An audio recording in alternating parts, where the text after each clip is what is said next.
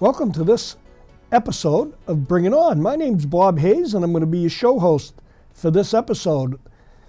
Today, I'm interviewing one of the candidates for Board of Selectmen in Hanson. His name's Mark Mitchell Benjamino. But before we get into that, just so the viewers can see, we have two races, clearly two races here. We have one term of 3 years, and we have four candidates: Don Howard, Kelly Waterman, Kevin Perkins, and Edwin Carter Heel.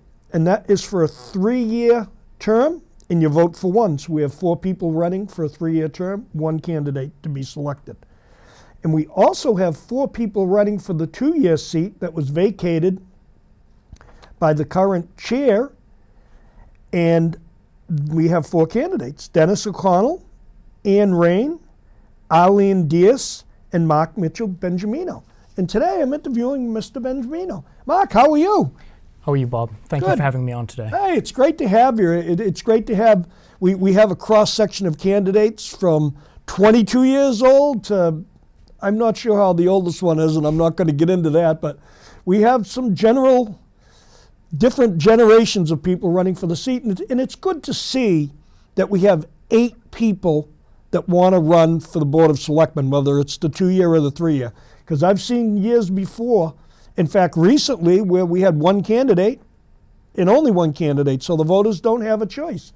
It's nice for the voters to have a choice, and there are other races that they have some choices with, and we'll talk about it at a later point. But Mark, you're 22 years old, you live in Hanson. Can you tell us a little bit, or tell the viewers a little bit about Mark Mitchell Benjamino?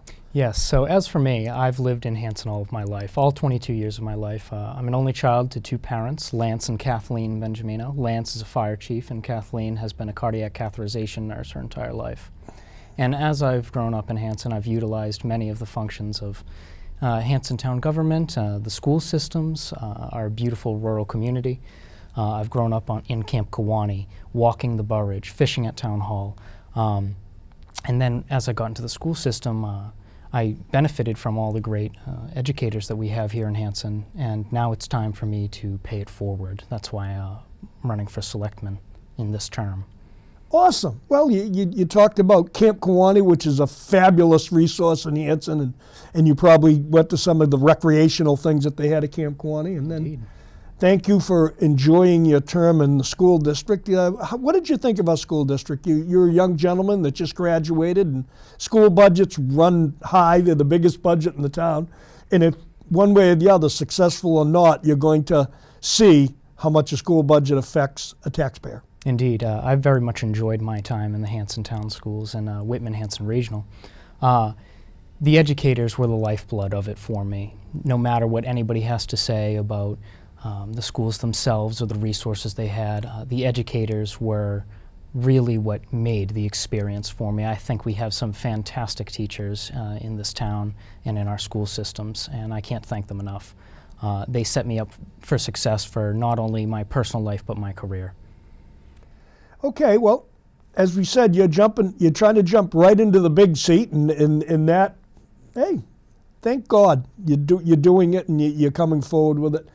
Do you have any reasons that you're running for selectman? Yes, I do. I have many reasons that I'm running for selectman. Okay, well, I may jump in the middle Sure. as you tell me a reason. I may say, well, how come? So go ahead. If I interrupt Absolutely. you, I'm apologizing up front. The number one reason that I'm running for selectman is that I've always had a sense of duty ever since I was a child. My parents are, as I said, in emergency services, and they've taught me from a young age that caring for people comes first. And one of the activities that I've gravitated towards as I've grown up has been politics. I believe that politics is the way for myself and others to affect the most amount of people that you can. And I went to university. Part of my track was leadership, and I really feel that I'm well suited to lead people and well suited to make policy decisions that benefit a great amount of people in our town. What university did you go to? We kind of I sidetracked you with that Whitman-Hanson deal. I know that. I went to Bryant University. I studied management with concentrations in leadership and political science. Okay. And you're currently at Bryant, or have you graduated already? No, I graduated early from Bryant University in December, and now I just started a career in data intelligence. So you're out there and jumped right in both feet, and you're in the workforce. Indeed. it's amazing after you finish up all your studies and what you did and you got your paycheck, your first paycheck. What'd you think? Oh, I loved it. It's a big difference. I've worked many jobs in my time in high school, you know, whether it be internships or paid jobs, and the pay was minuscule compared to what I'm currently making. So I'm very happy now with my new job, you know, jumping right into the first, I guess you could say, big boy role. Can you tell the viewers a little bit about your current job, what it does and how it might benefit you as a select person or a selectman? Yeah, so I work in data intelligence for a corporation known as Calibra, which stands for Collaborative Library. And basically what I do is, the first portion of my job is sales. So I'm selling software to people and then managing those accounts and those relationships, but then also providing strategy to people while overlooking data. So how this would be a boon to me in the Board of Selectmen would be I'm very good at looking at numbers and seeing how they relate to a strategy, whether that be in business or otherwise. And I can make very quick decisions. My job requires that I am personable to people and that I execute on all of my decisions for the benefit of not only myself when I get my commission, but for the company's benefit as well. Okay, so you said there are several things, and we kind of got sidetracked. As I said, I was going to jump in because I, you know, may forget. Other things you think you'd like to see if you become a select person or a selectman in the town of Hanson? In the town of Hanson, I want to see people be far more politically involved. As you said, we're seeing that now as people become more involved in the race for selectmen, as everybody wants these seats, you know, these eight candidates. But I want to see a community that I remember when I was a young man, a community where you can go to a lot of events, where you can see who's around you, you are well connected to your neighbors, and the political divisiveness is set aside. But then, when it gets to politics, everybody can join, talk about things, and make decisions. I want people to be involved. I don't want to be the prime decision maker. I don't want to have the board be the prime decision makers. I want everyone to come up, voice their opinions, have them all be considered, and then make a decision. Lots of times when people talk about being bipartisan or partisanship, and it gets kind of cloudy because they say, well, in a small town like Whitman or Hanson, and particularly we're talking about the Hanson races, there shouldn't be the cloud of I'm a Republican, I'm a Democrat, I'm an independent. What's your thoughts on that? You touched on it a little bit about making decisions together. I couldn't say it any better myself. I completely agree. I don't think that anybody should be partisan. I think we're seeing too much of that. Whether you follow politics on a federal level, a state level, or a municipal town level, there's a lot of divisiveness nowadays, and I really hate to see it because I think it's tearing apart a lot of our communities and a lot of our relationships. And I think to be effective in politics, you need people to come together and build consensus and cross the aisle. Whether you agree wholesale with someone's opinion or not, being able to sit there and hear the other side's opinions, taking everything in its entirety, its entire scope, and then making a decision is very important so that everyone is heard and you can have the best outcome for the people. Okay. Well, we can segue right into a real tough one, okay. And that's going to be talking about social media. Okay. Social media plays a big part in everything today because it seems like a lot of people play it out on the internet, but they only tell a little bit of the story, or they don't intentionally do it, they only hear one side of the story. How do you deal with it? Well, how you deal with it is you get as much information as you possibly can and put it out on social media. I think the problem with social media is, like you said, everybody is giving little snippets. You're only seeing what people want you to see. And for someone such as myself, that if I am, you know, a candidate that wins, I'm going to have to voice my opinion, but also give the constituency all the information that I know, right? No partisanship, no snippets. That's how I'm going to deal with it personally. But as for social media within the town and with the people, it's very difficult. I think that our pages and social media should be moderated in some capacity to ensure that people get the full story, but at the same time that you do not limit people's free speech. I think it would be very difficult for people to find the balance But I look forward to conversations with people in administrators that are running pages or have a stake in Hanson's politics, and having a conversation with them about how we can better engage people and how we can give accurate information to the voters. Okay, so it sounds like you wouldn't be opposed to maybe administrating your own page so you could make sure that the information is full and complete, because as we've all seen, and some of the divisiveness comes from certain pages allow things and they don't allow everyone to be here. They shut people off or block them, as they say on the internet. I've been blocked, or my opinion has been taken down, and you see a lot of that, and it creates divisiveness. How do you stop it? How do you get around it? Because what it does, it's like putting gas on a fire that's smoldering. All of a sudden you've got flames all over the place, and it's not good. Indeed. I think the only really concrete way that you can stop that is by encouraging people to be truthful, and then putting moderators in place for your social media pages. I myself am currently running Mark Benjamino for Selectmen page on Facebook. If I am to get elected, that's going to change just to a general page for myself, and I'm only going to put out either what I know or the facts about whatever policies that we're dealing with on the board or anything that comes out of it.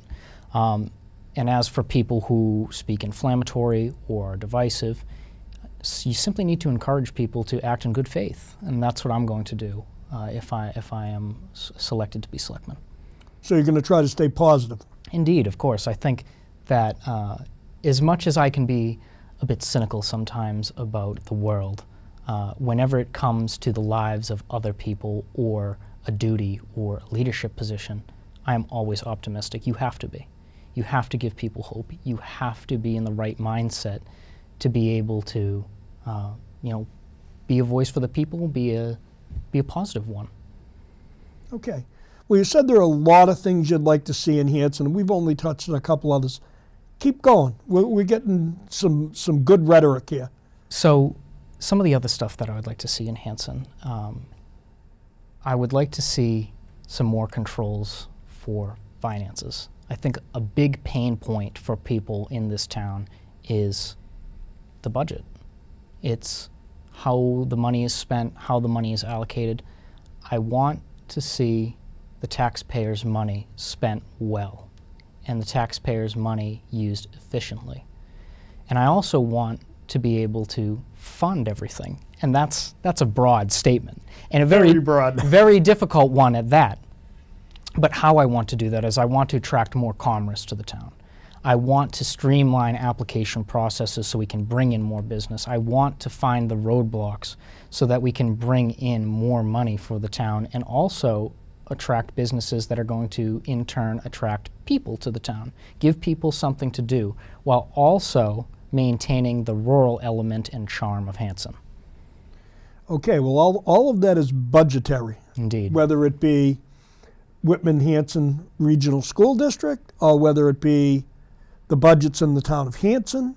It all comes down to dollars and cents, and a lot of the candidates have said the same thing as far as we need to attract more business, we need to be more friendly, we need to cut down the process of paperwork and red tape, and that's been said several times. But as you know, towns have talked about 5-year plans, 10-year plans. But what derails 5- and 10-year plans are town meeting. Town meeting's the funding source. So the towns come together and come up with a 5-year plan. We're going to fix this year, we're going to fix that. And then it doesn't get voted. How do you deal with it? Well, as far as long-term plans, of course, this is going to be a 2-year seat. I want to, now in business school, you are given the tools to be able to build a business plan and a long-term plan, whether or not you are there in the business or not, whether you pass away or whether you sell your shares in the company, whatever it may be. I would like to build a plan for, and a very detailed plan at that, that's on paper, that makes it easy for anyone else that is to take my seat, or if, for whatever reason, something happens to me, whatever. I want to build a framework for people to use, and not only a framework, but a very detailed plan for any long-term activity that the board votes on, so that it's all laid out for anybody who chooses to follow it. Okay. So in layman's terms, so to speak, so everybody can read the plan, that's what you're talking Correct, about? yes. It's so, because it gets difficult. I mean, from a guy who's been in many, many budget cycles in big money budgets, it's difficult for people to understand the budgeting process. As you know, over the last 3 to 4 to 5 years, the transfer station always seems to end up partially in some of the budgets. What's your thoughts? Well, I think that, as you were saying, sometimes when you have long-term plans, they get, disjointed, or they fall apart, or whatever it may be. I think that if this is a problem that continues to show up and it continues to be part of the budgetary process, there should be a focus on it. Deal with it in its entirety. Do our best to solve the problem immediately rather than drag it out. Because, as I said, there are going to be people that come after me. It's a 2-year term. I want to, any issue that I deal with when I'm on the board, I want to deal with it as much as humanly possible and get as much done with focus as I can. So it seems like, as you and I are discussing it, focus, layman's terms, keep people involved, give them the information that they can make some of the judgments with, but you're still, after you lay all these frameworks out, you're still going to have the negative side of the coin. It goes along with being humanized, so to speak, Indeed. Or being human. You're going to have that because there are people that don't like change. I know it's a difficult question, but how do you deal with it? Well, I'm a firm believer that you can lead a horse to water, but you can't make them drink. All I think we can do is encourage people that progress is coming, whether you like it or not. Hanson needs to evolve with the times. It needs to evolve to the challenges that it faces. And you need to explain that in plain terms to them and show them all the positives and negatives to every issue. Give them your opinion, be optimistic about what you're working on, and then let them decide for themselves. Unfortunately, I can't always change everyone's minds, but I will try my best to ensure that people are behind changes that I or anyone else on the board ultimately make for the town and its betterment. I think out of all the candidates, looking at the list, you are probably the youngest. So you may be able to remember the recreation that you have done at Camp Kewanee and stuff that you had mentioned. Would you like to see more of it? Well, give me your thoughts on that. Yes, I would love to see more of it. I mean, there was Hanson Day not too long ago. I want to have more events that people can go out to and enjoy the outdoors and the rural element of Hanson, because that's one of the key attractive points of our town. I want to see people go out to Camp Kewanee, together, whether it's with their family, their friends, neighbors. I want to see the old Hanson that I remember. I remember before, technology was really, really advanced, right, when I was real young. I just remember going out and enjoying the wilderness, enjoying the camps, enjoying, fishing, whatever it may be, and then enjoying the parades, the events in Hanson. I want to see more of that, and if I'm on the board, I would like to move to make some more days for people to get out and get connected and enjoy our town. Well, the old theory always has been on camaraderie and people meeting people. I know that social media puts a lot of people together that probably wouldn't even have ever seen each other again because of the vast technology that we have today to meet people. I mean, you can almost plug anyone's name in, and now you can see where they live. Oh, I went to school with that person, and blah, blah, blah, blah, blah, and on and on and on. Are you talking about things like maybe if you were elected, maybe going to the senior center, how would you interact? Because keep in mind now, you're 22, and that's a far cry from a 65-year-old, and they love to see the vibrance of youth, but it's also got its, you've got different generations there. Right, it can be how are you going to do that? What's your plan? As you said, being able to just go to places like the senior center, just going and engaging people and shaking hands and sitting down and having a conversation with them like you and I are doing right now. I don't think I've ever personally had a problem with generational divide. I'm somebody who is very agreeable. I listen to all points of view. whether it's a far cry from mine or not.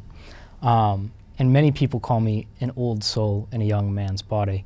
I think I can relate to the wide spectrum of people that are in the constituency in Hanson. So I want to go out to places where people already gather, generate new places where people gather, and be there myself, shake hands, talk to them, not just about their viewpoints and about politics, but about their general lives, and take a genuine interest in the people of Hanson. Good. Good. Well, we've touched on a lot of the budgets, and the biggest budget is the school district. What are you thinking? Well, the school district budget has always been a difficult issue, in my view. I think that the school budget has to find a way to make sure that it is efficient and make sure that it's done correctly, while also being able to evolve itself to the times. One of the biggest things that I've been hearing from people is that the technology and some of the resources in the classrooms need to be updated. But that's very hard when the budget is already really big and it seems that a lot of the money is, maybe perhaps not enough for the town. There's a deficit of $900,000 right now. And that's very difficult. I think they need to focus more on the maintenance of the schools rather than purchasing new things. I think evolving with the times is going to be an effort for later once we get more money into the town itself. It's very difficult to manage that budget right now, and I think that giving the town more money and more tools to handle that budget is going to be the way to solve the issues with it. Okay, all right. We have other budgetary items in town. I mean, the police budget is big, the fire department budget is big, the DPW budget is big, and I'm not saying it big like it's crazy. Don't get me wrong, I think they do a fabulous job. You have to string it all together. People want services, but they want it for the best that they possibly can because, as you know, budgets, when you start taxing people, we hear it all the time. The hardest people taxed are the people that are seniors. Right. And I think that's really hard for people because a lot of seniors, especially people who are retired or on a pension, when these budget plans are made and when they see these budgets and then they see a tax increase or what have you, they're thinking about, well, can I really pay for this? What is it that I'm going to have to cut out of my personal life or not to be able to fund this town? And that's a very, very delicate balance to strike and very valid concerns. I think that public services need to be funded. If I'm elected to Selectmen, and not that I'm not already, but I'm going to be a big proponent of emergency services just because it runs in my family, and I think they're absolutely essential and should have the utmost support. But at the same time, we have to be mindful of the people that are being taxed and the people that are funding this stuff. So I want to look in depth at the budgets and find the best way to balance that. Again, it all comes down to commerce for me, bringing in more money. I think it's tough because you want to do it all, but you have to have the money to do it, realistically. And I want to generate the opportunities for this town to have those budgets that we so desperately want so that people can look at the budgets and look at their taxes and say, well, I have it all and I don't need to sacrifice very much. Okay. We talk about town meeting as the purest form of government. I've heard that for the 35 or 40 years I've been going to town meeting, and it is the purest form of government. It brings the people out. They vote on how the town's going to spend the money ultimately. It's called town meeting, right? Well, we struggle. We have 7,000, 8,000 voters, or maybe even more. I'll get called out on that, but we have trouble getting 150 voters for a quorum to vote on huge issues that affect their taxes. Any ideas on maybe how to change that? And I'll give you a couple of examples of big. One time we were going to build a school, and I think we had 700 or 800 people, but it was because it was a big ticket item. Last couple of years, COVID was a problem, getting people together, and both Whitman and Hanson had it outside at the field at the Whitman-Hanson Regional High School. And I believe we had 300 to 400 people. Any ideas on obviously it's probably going to go back inside again just because it's sometimes unmanageable to have it outside because if weather affects you. Is there any way that we can, as a town, do better getting people? They complain about the taxes, but they don't come to town meeting. What do we do? Any ideas? I mean, I know there's no cure, so I'm not looking for you to wave a magic wand, but it's a question I've asked other candidates. I have a few ideas for it, yes. I know that this is historically a problem for Hanson. I believe that one of the ways that we can get more people to attend is by moving town meeting. There's been a push for a while that town meetings should be held on the weekends or on a Saturday in specific. And I think that that's a really good idea. I think that people are very, very, very busy in their daily lives. How can you possibly expect, a mother with children to go to a full-time job, do things around the house, take their kids to things, stay up to date on not only, federal politics that affect them, but then local politics, never mind go to a meeting that's potentially hours long. It's very difficult to do during the week. So I think that moving the time and the days that we hold town meeting should be a priority. I don't think, some people have said that we should just abolish it outright, but I'm of the opinion, like you, that it is a traditional and very necessary form of government. It's pure. So we need to keep it around.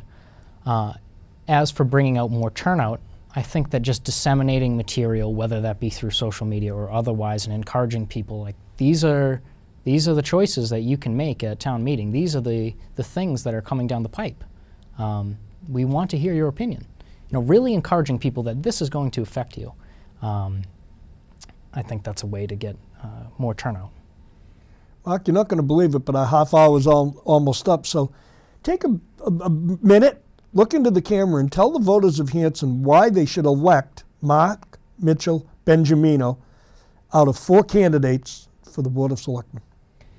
Well, for everyone out there that's a voter, you should select me and vote for me as a candidate for Selectmen. I'm young, I'm voracious, I'm very ambitious. My interests are your interests. I have no personal stake in anything. I am free of ethical concern, and I will be working for the people. Thank you. Ladies and gentlemen, as I stated at the beginning of Bring It On, we have 4 candidates for a 3-year term, 4 candidates for a 2-year term. If you would like to be interviewed, any of the other candidates on the list, please contact me at bobhayes4433@gmail.com, or you can call me on my cell phone at 617-538-0189. And just as a wrap, we have 3 people running for Board of Health. Vote for 1. We have 2 people running for School Committee. Vote for 2. We have 2 trustees for the library. Vote for 2. We have 2 for Water Commissioner. Vote for 2. The only contested races here are Board of Health and both seats on the Board of Selectmen. So ladies and gentlemen, please contact me if there's any programming you would like to see on Bring It On. And thank you for watching. We'll be back. Thank you.